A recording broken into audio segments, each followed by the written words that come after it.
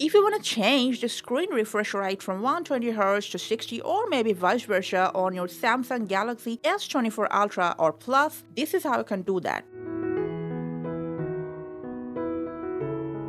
For that, open Settings, scroll down, and from Display, go to Motion Smoothness.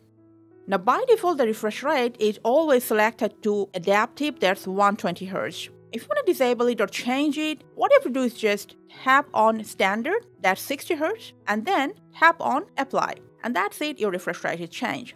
Whenever you want, you can change it back right from this place as well. If you want your refresh rate to be visible on your phone screen, there is a way to do that. For that, from Settings, scroll down to About Phone, to Software Information, scroll down and tap 7 times on Build Number.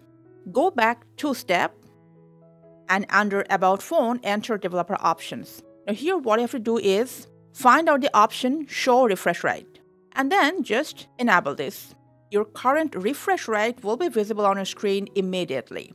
As your current refresh rate is enabled to 60, you can see it's not going up more than 60.